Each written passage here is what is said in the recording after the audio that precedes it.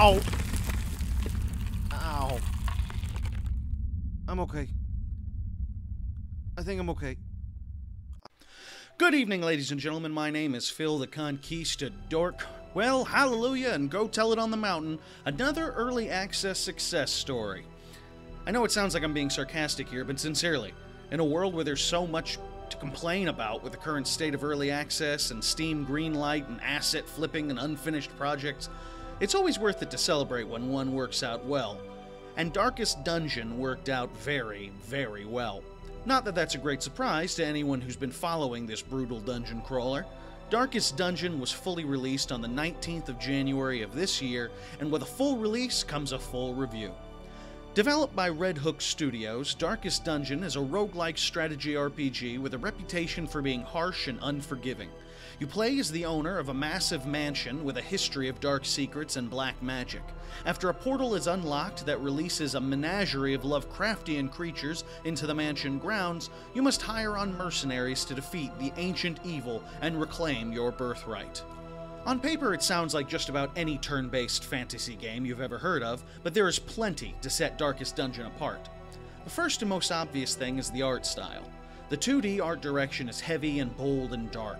The mercenaries and the creatures they face are some of the most uniquely designed characters I've seen in a long time. It's a style that lends itself perfectly to the unusual experiences that Red Hook has created for its players. Darkest Dungeon forgoes the obvious fighter, wizard, healer class structure of most role-playing games, and creates heroes that are less conventional and sometimes frightening.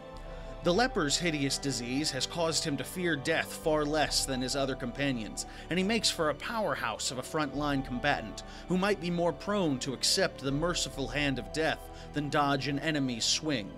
Compare that with the occultist, whose study of forbidden eldritch secrets can be used to crush his enemies or save his friends, but sometimes with a price in blood.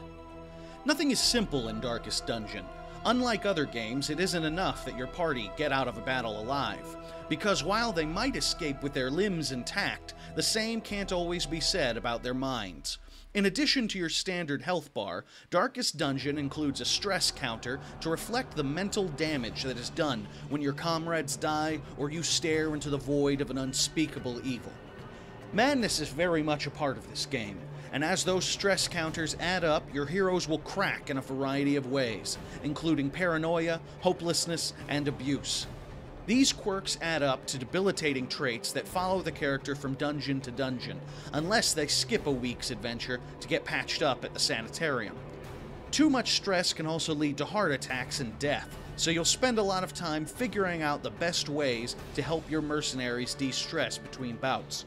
Whether it's through prayer, gambling, or a visit to the brothel, everyone has a different preferred taste.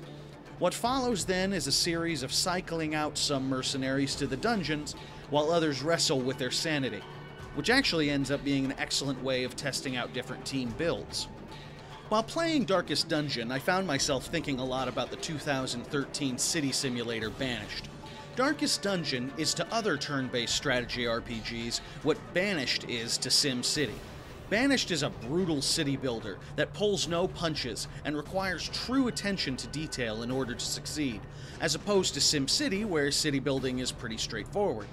Just like Banished, Darkest Dungeon requires you to be very methodical and thoughtful, whether it's in lining up your party, choosing what treasure is worth the risk, and whether or not a fight is worth it. Because there are plenty of ways to die in Darkest Dungeon, and it's most likely the one that you weren't thinking about that will get you in the end. As your heroes build up experience and bring home loot, you'll be able to unlock and upgrade various services around town, such as the blacksmith or the guildmaster. These upgrades are the little perks that will save your favorite character or spare you another heart attack. And that's particularly important because part of the brutal reputation that Darkest Dungeon has acquired is through its permadeath system. Each and every move you make is final, and the measure of a good player comes from knowing when to fight and when to flee. Every bit of this leads up to an incredible gaming experience. Darkest Dungeon is the kind of game that you could get completely lost in, testing out new strategies and throwing your monitor out a window when they inevitably fall flat on their face. Because in terms of difficulty, Darkest Dungeon has completely earned its reputation as a side-scrolling Dark Souls. But just like that game, if you have the willpower to keep calm and focus on the task at hand, you have a frightening and exciting experience on your hands. More than anything else, Darkest Dungeon is about patience. You have to work through the different areas piece by piece, paying close attention to your provisions and your sanity.